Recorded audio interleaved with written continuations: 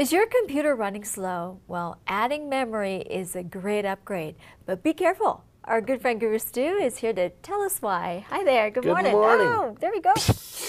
We got you do it right. All right. Yeah, we're going to talk a little bit about memory today, some do's and don'ts, what to be careful, what not to be careful. First thing is, memory is not hard drive space. We want to make sure that you know that. Hard drive space is your hard drive is nothing but a filing cabinet. Memory is what makes the computer run faster. The more memory you have, the more data can be loaded onto the main board. This is a main board right here. And it doesn't have to go to the hard drive as often in order to read data. Memory runs in billionths of a second. Hard drives run in thousandths of a second. So there's a real big speed difference. So the more memory you have, to a certain point, that's what we're going to talk about, will help your computer run a lot better. All right. A lot more better. That's what Carter would say. More better. Okay.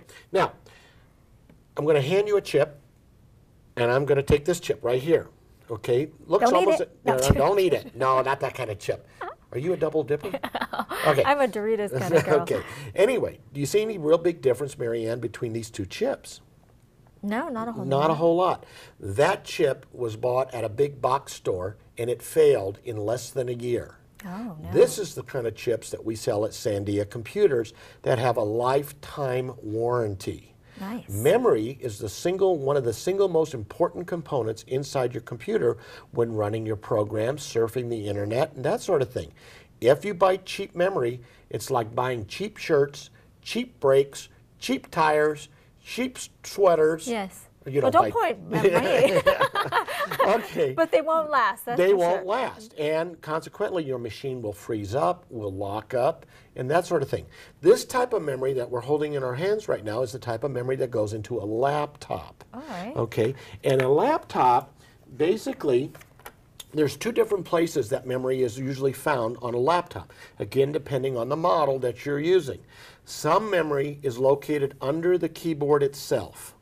Okay, you have to remove the plastics around it, remove the keyboard carefully, and there you will get to the sockets where the memory chips is. Other laptops have on the bottom a place where you can remove some screws and carefully remove the plastics from the bottom of that, and you'll see the memory slots located there. And you can add one stick of memory, double the memory, whatever you want to do.